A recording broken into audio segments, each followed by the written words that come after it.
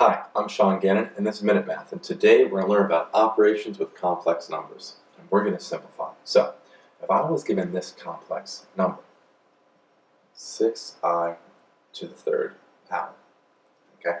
Well, this one though is a little tricky because we have 6i to the third power. That's really just 6i times 6i times 6i, right?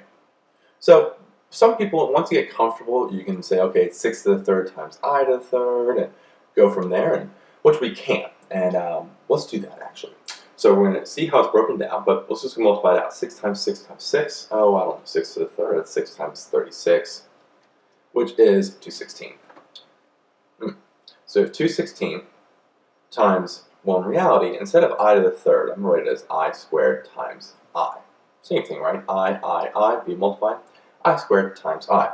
And the reason why I separated by the I squared is because we know I squared is a negative 1.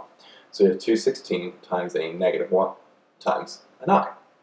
Well, negative 1 times 216 is a negative 216, so now we just have negative 216i, and that is our final answer.